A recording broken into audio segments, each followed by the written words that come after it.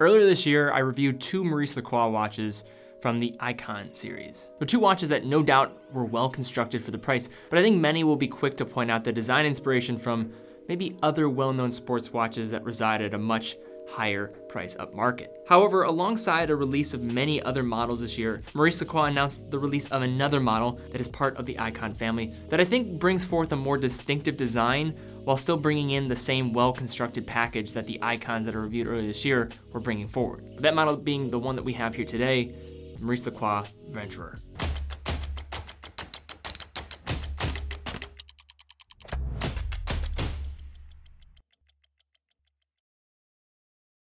Now, Maurice Lacroix is a Swiss watch brand that has been around for a little bit of time, but in the relative just landscape that is the world of wristwatches, is still kind of a younger brand. And if I had to classify these watches or just Maurice Lacroix in general, I think they fall in the same kind of category as I see a lot of brands like Frederic Constant, Mito, just delivering really good value for money. And I'd almost classify them as like attainable luxury in a way, because they have some really interesting pieces amongst their masterpiece collection, as well as these Aikon models that for under $2,000, I think you're getting a lot there with the construction of the timepieces. And in addition, as of late, I've noticed them making more waves in the American market, which I think is a result of their increased focus on offering these well-constructed sports pieces, which I think have just continued to go up in popularity. And despite this venture drawing a lot of inspiration from the Aikon models, where it really draws the most inspiration is from the brand's popular 1990s model, the Calypso. But looking at this Venturer model, the watch itself has similar dimensions to the Aikon models that I've reviewed earlier this year, with a case size of 43 millimeters,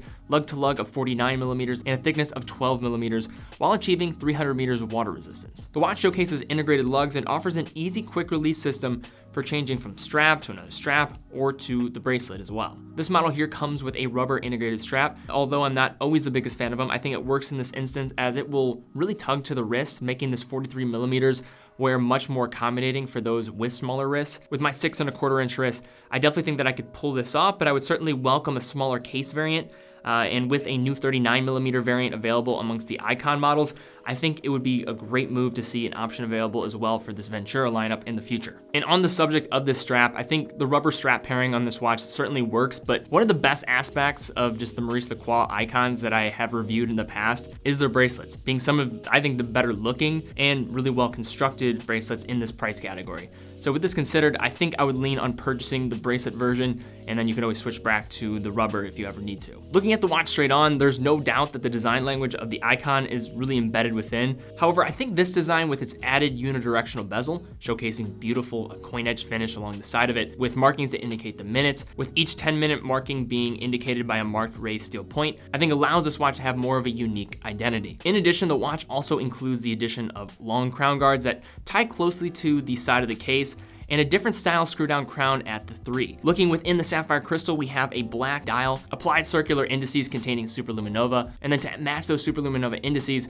we also have baton-style hands, also featuring the same lume to match. Flipping the watch over, we have a closed case back containing an ML115, a Sellita base caliber, so it's the SW201, the Sellita equivalent to the ETA 28242, operating at 4 Hz, 28,800 vibrations per hour, and has a power reserve of 38 hours. A movement that I've been seeing a lot more as of late, because I think a lot of brands in general that are either kind of independents or are really producing a lot of volume are kind of getting tired of dealing with ETA's games of scaling up production and having to deal with maybe getting cut off at some point with the movements that are being provided within their watches. I noticed that with Zin when I did my review of the Zin 556, link in the description if you've not seen that video.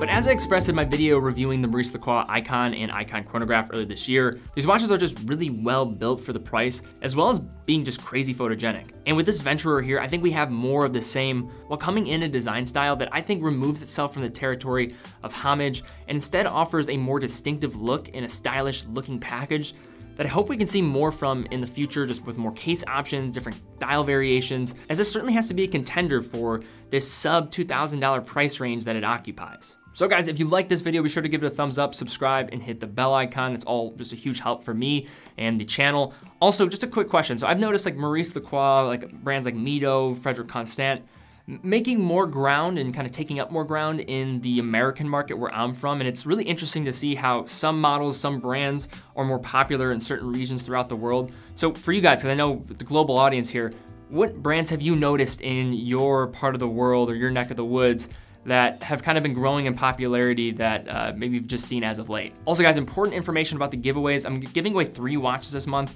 Be sure to be following me on Instagram, fill out that watch giveaway form. So I'm gonna be making some announcements on my Instagram, so be sure to be following me there as well. And Maurice Lacroix as well, they're doing some interesting thing with a giveaway with a limited edition model of the Venturer. Model itself looks pretty cool and has orange accents, so a little bit more fun than this kind of standard black dial option. But to win that watch, it involves taking part in a competition they have called Time Code that involves running around a city collecting different checkpoints using an app. So if you're interested in getting a free watch, they also, I think, are offering up a tour of their Switzerland facility. That upcoming opportunity is going to be in New York City, and I know many of you that are watching this are from there, so I'll have a link in the description if you want to partake in that as well. And are you guys looking for a new strap or maybe a new watch? Hit the links in the description, go to teddybaldassarre.com, and heading over to Bob's Watches, our partners over in Newport Beach, California. There's no better place to go to buy those watches or straps, so hit those links again in the description. And guys, thank you again so much for watching.